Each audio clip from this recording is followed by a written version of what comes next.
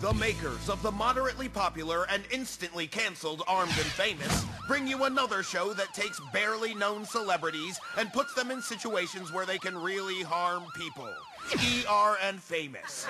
You're welcome, America. E.R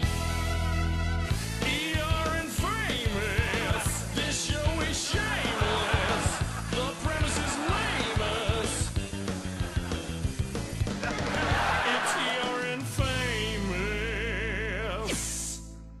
Well, it's been 3 weeks of very hard medical training for all of you. And we doctors now. Yes.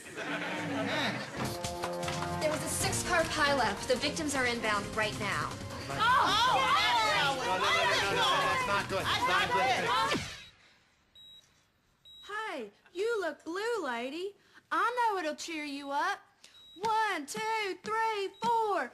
Sometimes love makes you sad. I have not seen that much blood since my 3rd botched liposuction in Tijuana. And yes, all 3 of them were botched. Woody, sure you don't want to try the scrubs? They're a little roomier. Whatever do you mean? I mean, you look like liverwurst being squeezed out of a tube. Correction. I am a beautiful, sexy, hot, large woman. And it is okay for me to wear tight clothes that reveal every glorious wave of fat on my bare-sized frame. Oh, Monique! Look, just hand me the clamp before Pickler drowns in this woman's blood. All right, then. What? This is a scalpel. Where is the clamp? Ask Snoop. What? Time of death. About 20.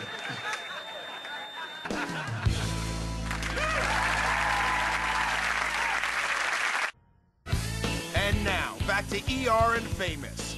Can't believe that bastard shot me like that! Oh, God! Yo, my nephew, here's the deal.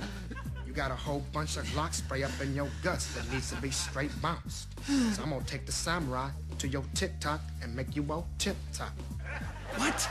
I have no idea what you're saying. Yo, player, I gotta slip that Jim up into your rentrism. Put the flick, gab, gibble inside your crash crown, lips and kibble. That's not even... Are those words? Talking about the blob, return of the blob.